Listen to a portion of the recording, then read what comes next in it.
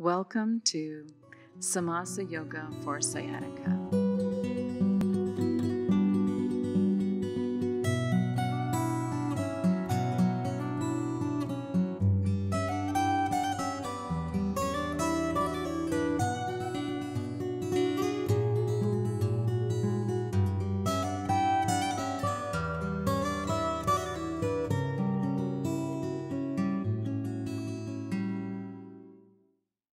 Sciatica is a challenging condition and manifests for a number of different reasons. If you find yourself having low back pain that radiates out into the hip and down the leg in some way, and a medical professional has suggested that you may have what's commonly known as sciatica, we've developed a sequence of exercises that help to balance commonly misaligned and or out of balance muscle groups, and we find that many of us get relief from the pain of sciatica by practicing this. It's always a good idea to check with your medical professional if any exercise program is good for you, and this is no different. Feel free to try this very simple sequence and see how it feels for you today. When you're ready now, find yourself in a comfortable standing position. We're going to warm up from standing today, so find a place to stand and allow your attention to turn inward.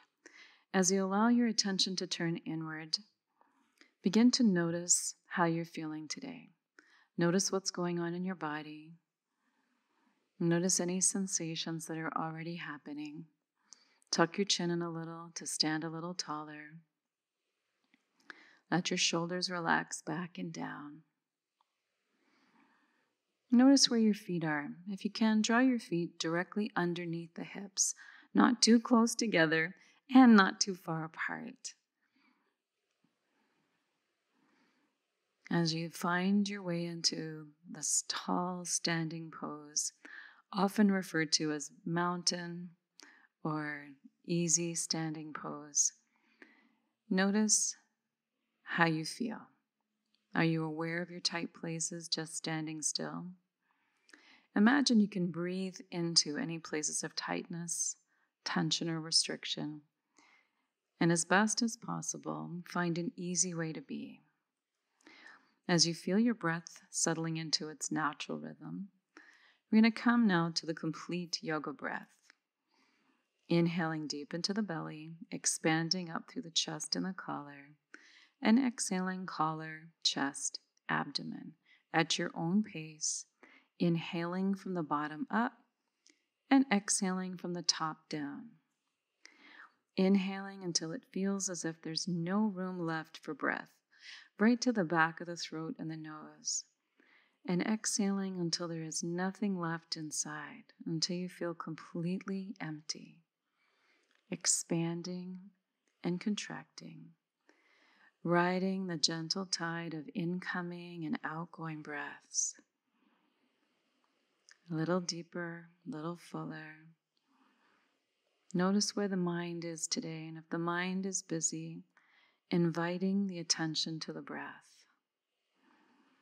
Toes are open wide, feeling the soles of the feet. Release the tailbone to let go of any tension in the low back. Maybe tuck the chin in just ever so slightly. The chin is parallel to the ground. The arms are relaxed. The breath is deep and full.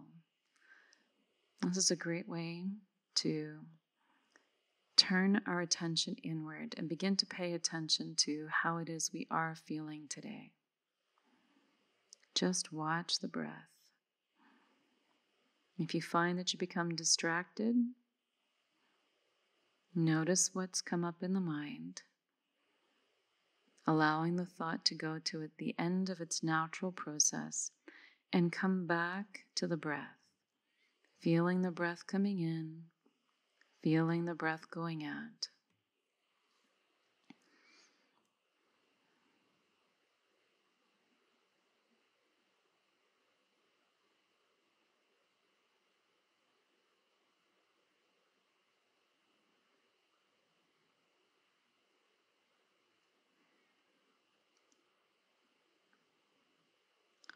1 or 2 more rounds of complete breaths. Complete breaths in, complete breath out. And then as you're ready, allowing the breath to return to its natural rhythm. As the breath begins to come back to its natural rhythm, just notice how the quality of the breath has begun to change already. Just pausing here for a moment, feeling the natural rhythm of your breath.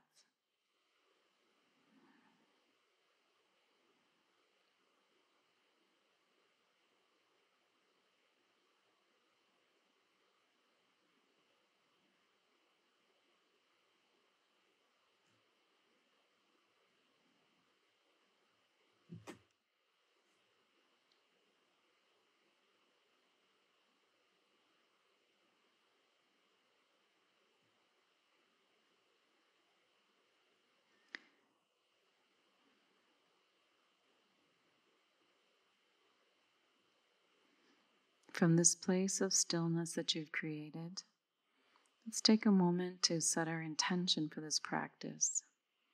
A moment to think about what's important today, mentally, physically, spiritually, and emotionally. What is important to you? As you begin now to move and warm up the body. Inhale the hands up overhead and a big stretch. Reach up as high as you can. Exhale the hands down by your sides. Relax the head and shoulders down. That's small movements of the head, maybe a nodding or releasing tension in the neck. Bend the knees deeply to support your low back, knowing that forward folding can aggravate sciatica unless your knees are bent very deeply. Relax the jaw. On the next breath, inhale, coming halfway up, and stretch from the pubic bone to chin.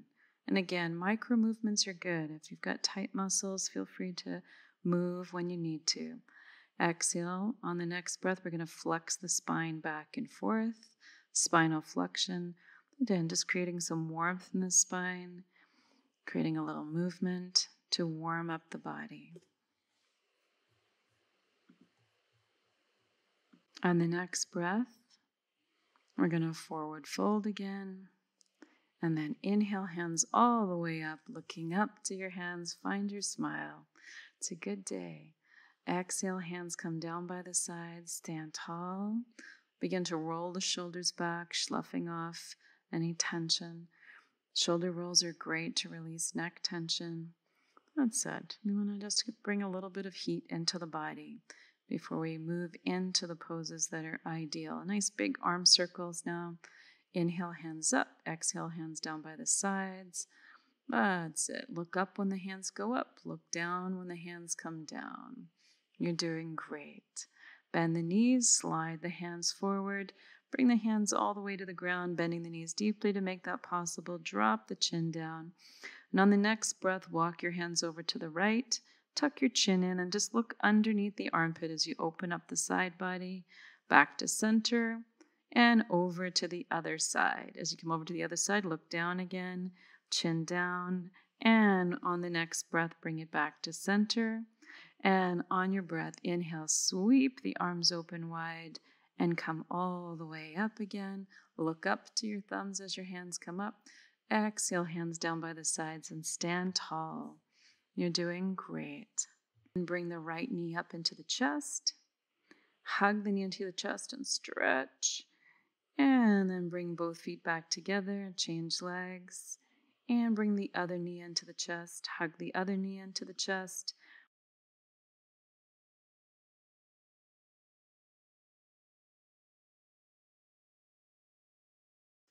And bring both feet back underneath the hips. Shift the weight onto the other foot. Some nice hip circles. Bring your right knee up, circling around. 2 or 3 times one direction, if you like 2 or 3 times the other direction. Just getting some heat in the hips and other side when you're ready. If you need help with balance, you can hold onto a wall, a shelf. You can bring your arms up a little wider and make some nice big circles on the other side. That's it. And both directions. When you've done 2 or 3 circles in both directions, feet back underneath the hips. And stand tall for a moment again. Feel how you're creating some heat in your body. And on the next breath, inhale, hands up. And exhale, hands down. Bend the knees deeply. Again, tuck the chin in as you come down. Place the hands on the ground. And whichever way you're facing, rotate so you've got a nice long mat or towel underneath you. If you know you have sensitive knees, put a towel down underneath your knees and your shins. And if you're comfortable, sit up and back on the heels. So maybe you can put a pillow underneath your seat if you needed it. Touch the front of your thighs, release the tension there. And when you're ready to inhale next, let's stand up onto the knees. No hurry. Take your time. If it feels good to stretch out, you can pause there for a few more moments. Maybe come forward into tabletop. If you need to flex your spine again a couple of times, that's okay. Curl the toes under and stand up on the knees. The hands come into the small of the back. Fingers point downward, thumbs around the hips. Shoulders relaxing back and down. Tailbone, pubic bone, hips, and thighs move forward. Lifting the ribs up out of the abdomen into a very small back bend. And depending on your flexibility, it may look different. The chin is up, but there's no compression in the low back or the neck. And we're going to Kapalabhati breathe for 2 minutes here today. It's an intermediate level of this particular exercise. So Kapalabhati breathing is long, deep breaths sped up, inhaling and exhaling through the nose. Right? The exhalation is forceful and the inhalation is passive. You can go as fast or as slow as you like, starting now, holding and breathing. That's it. Or slower.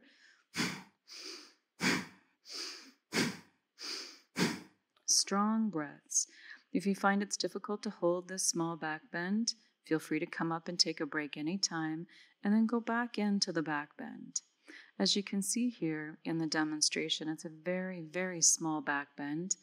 If you're more flexible and it feels good to go further back, it's okay, but there should not be any strain in the low back and no strain in the neck. If anything, we want a sense of opening the front of the thigh, the hip, the front body, the front of the throat, and the neck. You can imagine looking through the center of the forehead, unless that strains the eyes in any way, and of course, just keep the eyes soft. Jaws relaxed, tongue is away from the roof of the mouth. Kapalabhati, or breath of fire. That's 1 minute gone, 1 minute to go.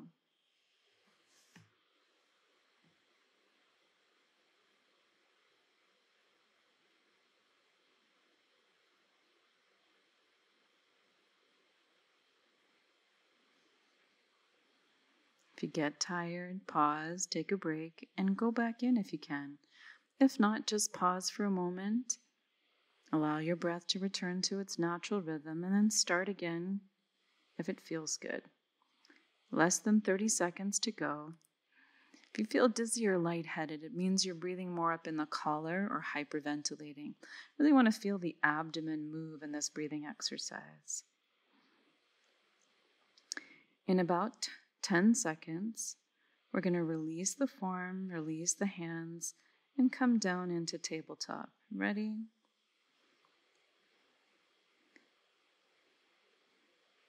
And take a deep breath in.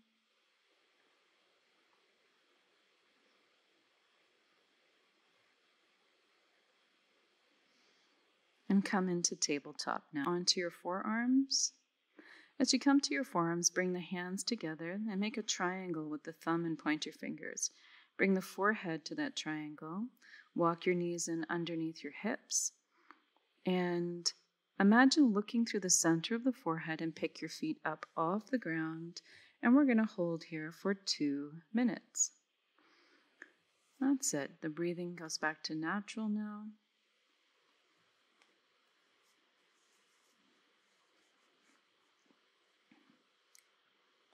Make any adjustment that you need to. Again, at any point in the sequence, if you need to take a break, take a break. It's okay to take time to learn it and or build up the stamina to hold some of the poses a little bit longer. Yoga should never be painful or uncomfortable. If it is, make some adjustments.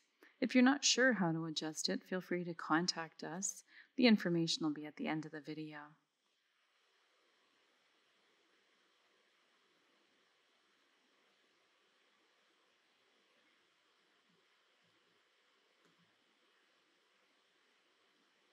That's 1 minute gone, 1 minute to go.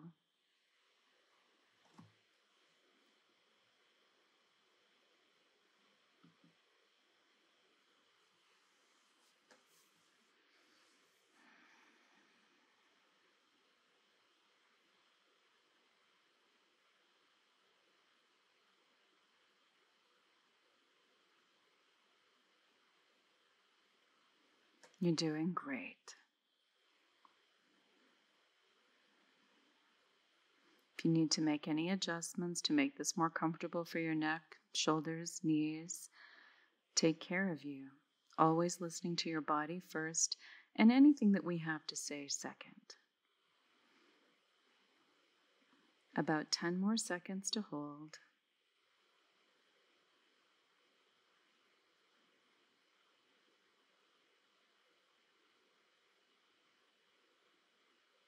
On the next breath, drop the feet down, adjust the knees, bring the left knee a little closer to the right, and extend the right leg out straight. Lift it up so that your heel, knee, and hip are in alignment. Try to keep the head, neck, and shoulders as relaxed as possible and the back steady. And you're going to kick the buttocks 60 times on one side, bring the knees back together, pause, and kick the buttocks 60 times on the other side for about a minute on each side.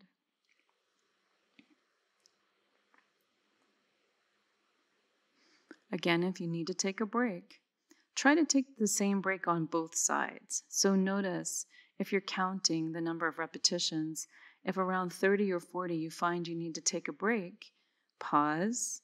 Maybe you can't get to 60 the first time. Don't judge or criticize yourself. Just be grateful that you're trying this and that your back is going to enjoy all of your efforts today. Whenever you're ready, preparing for the other side.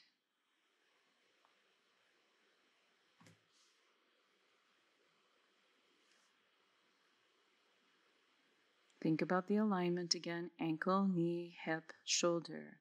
Head and shoulders stay relaxed. Kick the buttocks as firmly as you can and passively stretch the leg out straight. You can go faster or slower. Owen's going at a pretty moderate pace here today. I'm thinking that the rocks are pretty tough underneath the knees. It's a great view, but a challenging place to practice this particular yoga asana. Again, when you've done 60 or you've gotten to your max for the day, bring the knees back together. As you bring the knees back together now, we're going to sit up and back on the heels into hero and stretch back into extended child's pose. Pausing here now and relaxing as best as you can. And if you don't find it relaxing, feel free to lay on your stomach or to put a pillow underneath your knees or between the heels and the seat. Great variations to make this accessible to all of us. If you have knee issues, don't feel like you have to come into this pose. You're doing great.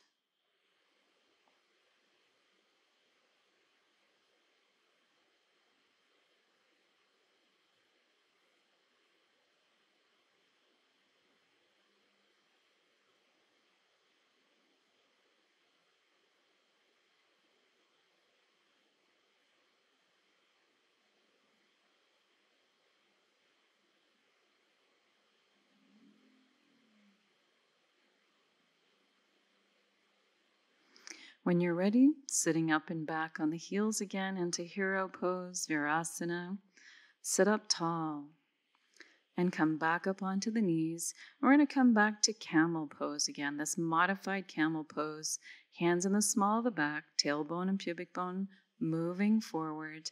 Ribs lifted out of the abdomen, small back bend in the upper back, teeth together. smiling if it's there for you today, and breathing naturally now.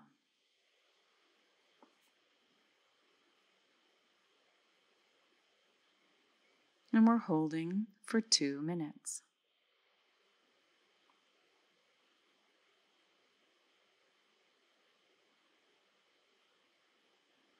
And again, if you've gone into too deep a back bend and you can't hold it, don't force it. If you've got a nice modified back bend and you want to try going a little bit deeper, listen to your body. If it's accessible, go deeper. If you find you start to strain your back or your neck, it's too far. This should be an easy range of motion that you can hold for an extended period of time.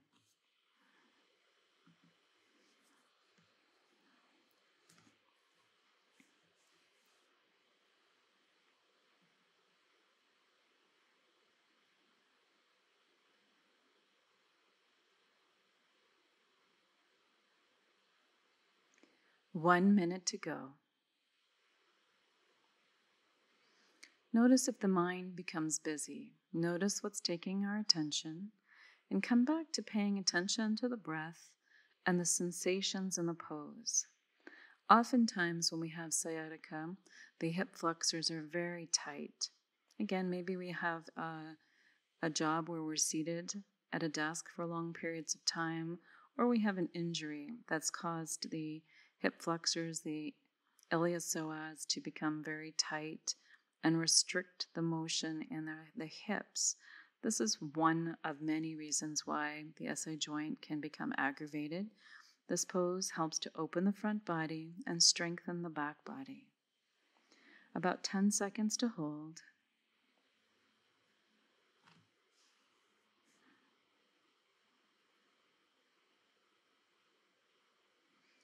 And when you're ready now, coming back up to neutral, standing up, and sitting up and back on the heels. Once more, once you've taken 4 or 5 breaths, coming forward into extended child's pose. If you find it difficult for your forehead to come to the floor here, feel free to stack one forearm on top of the other and rest your forehead on your forearms. If you feel like you want to stretch a little through the side body, reach out through the sides, and then relax into resting child. You're doing great. We'll find our way back up into table pose, and it is time to find our way into Shavasana, coming onto the back, wiggling around until everything feels long and straight and comfortable. If you know you have really tight back muscles or it's not comfortable to lie flat on the floor, feel free to sit in a chair or to put a pillow underneath your knees. Let the feet fall open from the hip joint. Let the arms relax by the sides. If it's comfortable, let the palms fall open to the ceiling, the sky. Tuck the chin in a little to lengthen the neck. Find your way into the most comfortable position possible. And relax now into the rhythm of the breath. Give your body time to integrate the work you've done today. Relaxing completely. Nothing to do, nowhere to be for the next few moments, but right here, right now. Allow the body to rest deeply in the rhythm of the breath.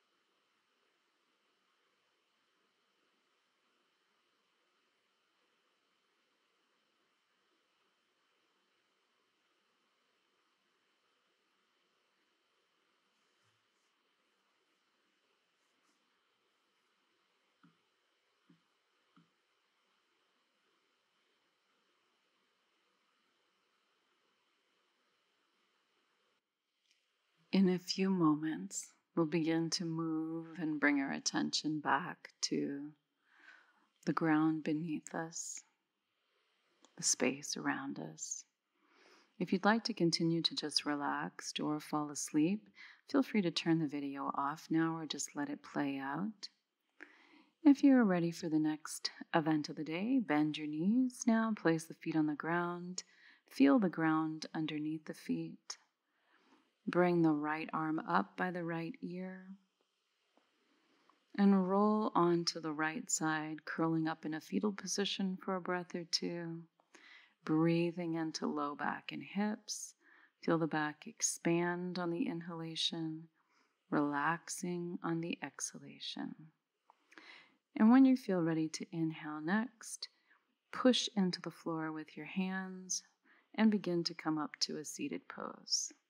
No hurry, take your time, coming on around into a comfortable seated position. Sit up tall, shoulders back and down again.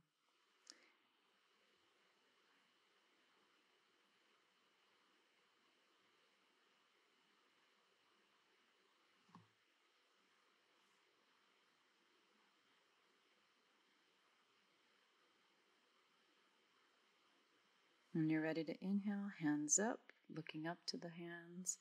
Exhale, we'll bring hands to our heart, looking down at the hands, and take a deep breath together.